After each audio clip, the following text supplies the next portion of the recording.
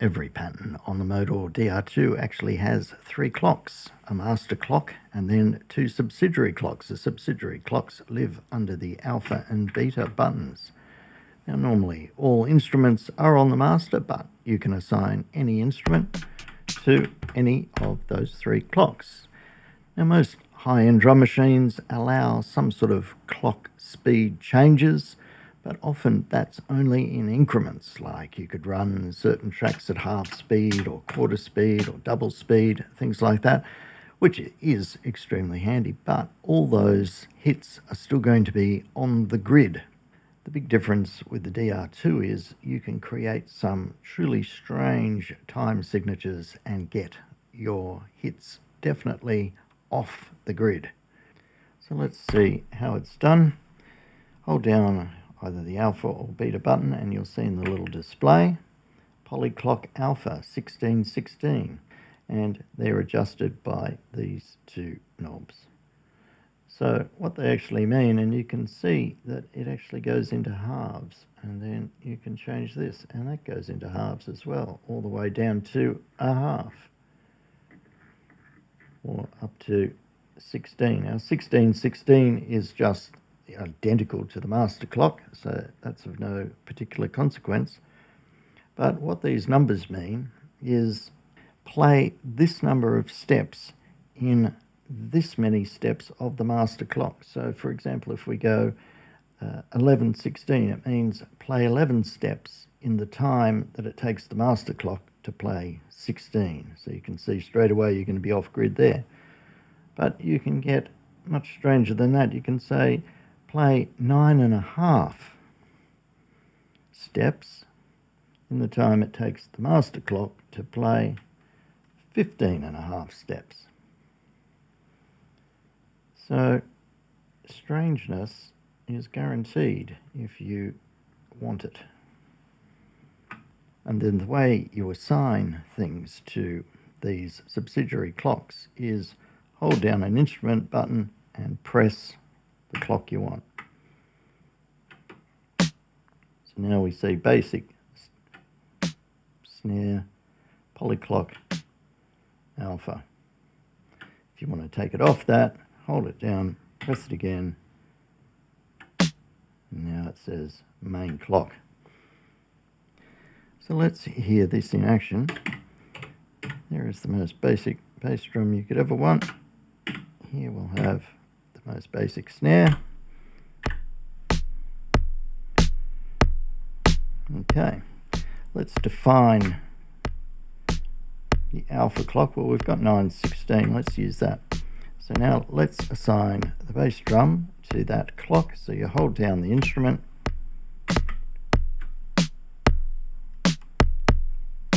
press the clock,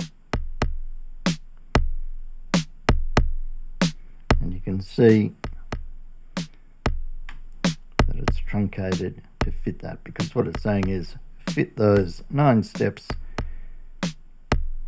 in the time that it takes to play 16 on the master clock. Now if we change the snare to alpha as well,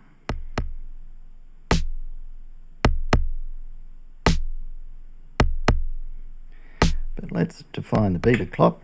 So let's make that something a bit different. Let's go 8:12 and put the snare on the beta clock.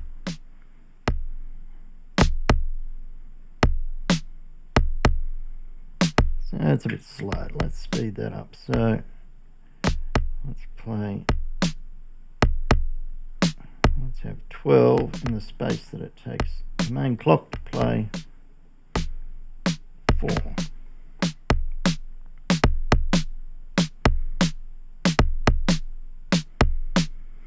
Let's put bass drum back to the main clock.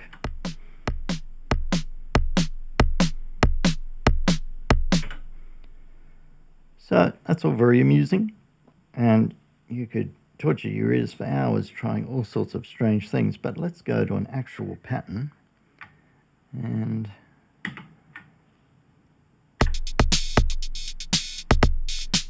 assign some clock values.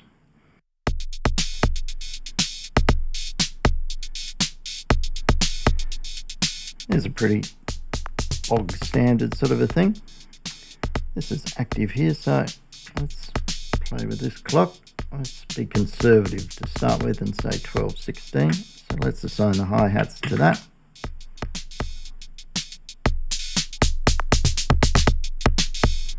Okay, let's assign everything except the bass drum to that.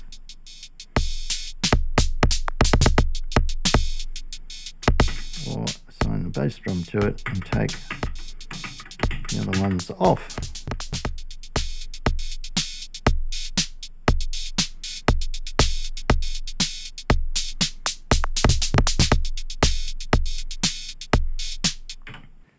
So here we have a much more complex pattern.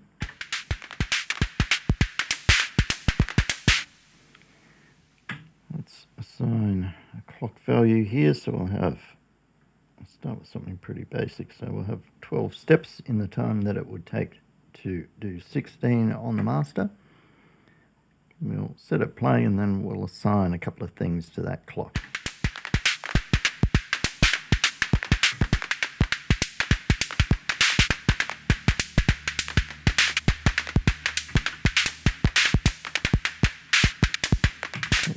Back, assign that one, put the bass drum on it,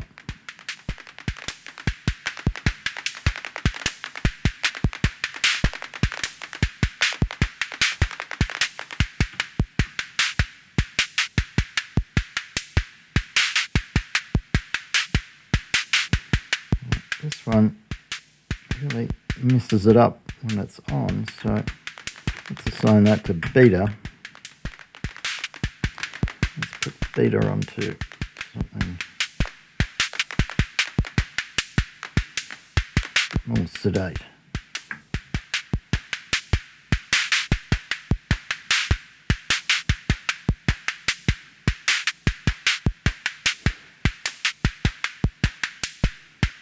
That's sort of interesting.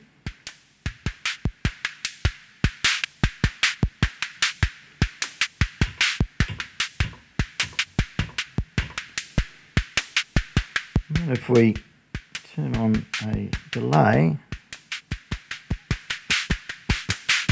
actually a Zen delay that I've got slightly off screen.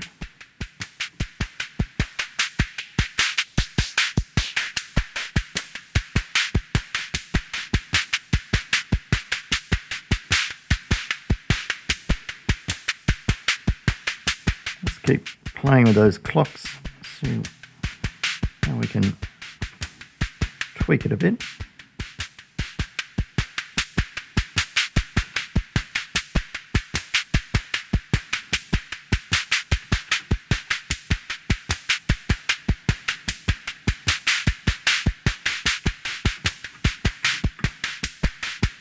Turn the delay down. That's on 12:16. That's on 4:16.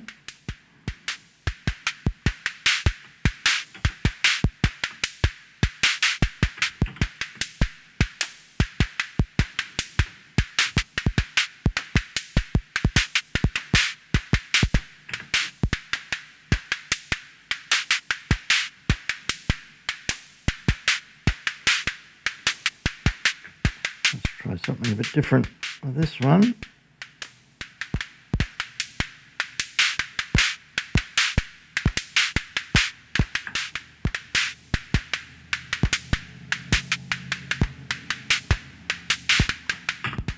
One back to the main. Let's slow it down a bit.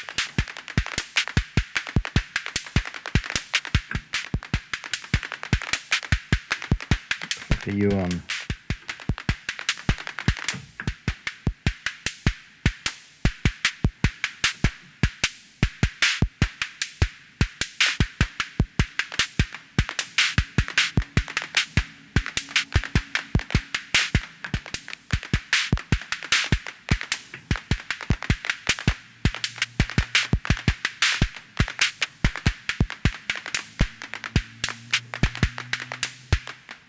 That's half speed. one back on the main clock. Ah, yes, you see it's all fallen to bits. But that's the joy of it, isn't it?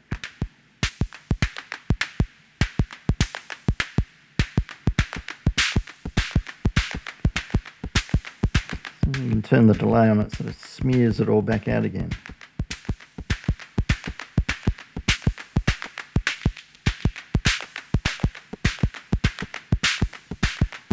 And certainly, if you think about the original, let's reload the original, so it's pattern 9.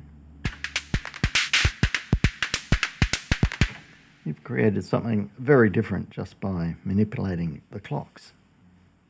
Now the DR2 also has a Euclidean pattern generator. It seems a little bit tame and usual after the polyrhythmic excitement, but let's have a quick look.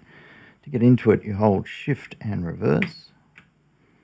Euclidean rhythm. The 3 knobs you'll need is the select, value, and the amount. Select is the number of steps, value is the number of hits, and amount is rotation. It says here A, so we know that we're on the Euclidean pattern for instrument A. So let's do that. Number of steps, we'll have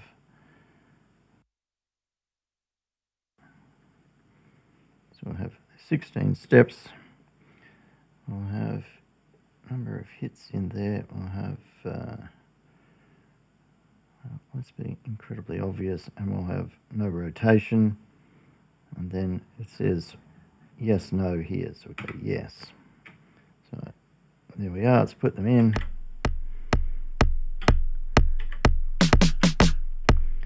Let's go to our snare, Shift reverse.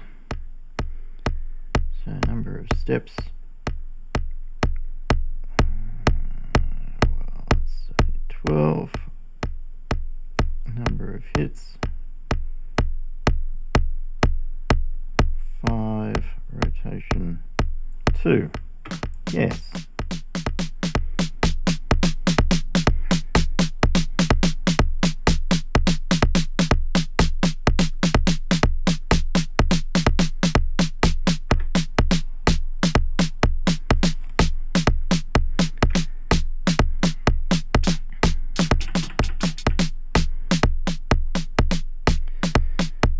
Got that one. Let's do it again. So number of steps, 12. Number of hits, 9. No rotation.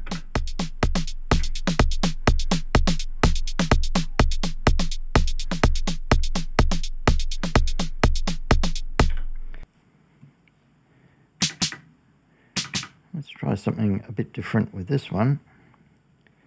Start it up. So, number of steps. Let's try something unusual. 18. Number of hits.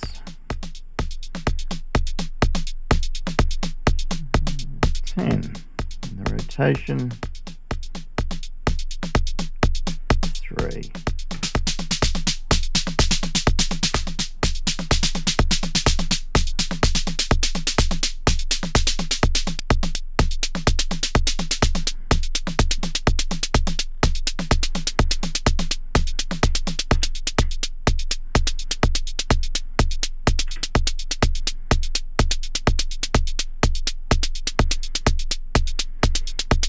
So, just another option in this machine, which is packed full of options. I've done a few videos on it now, and there's all sorts of things I still haven't covered. Until next time, see ya.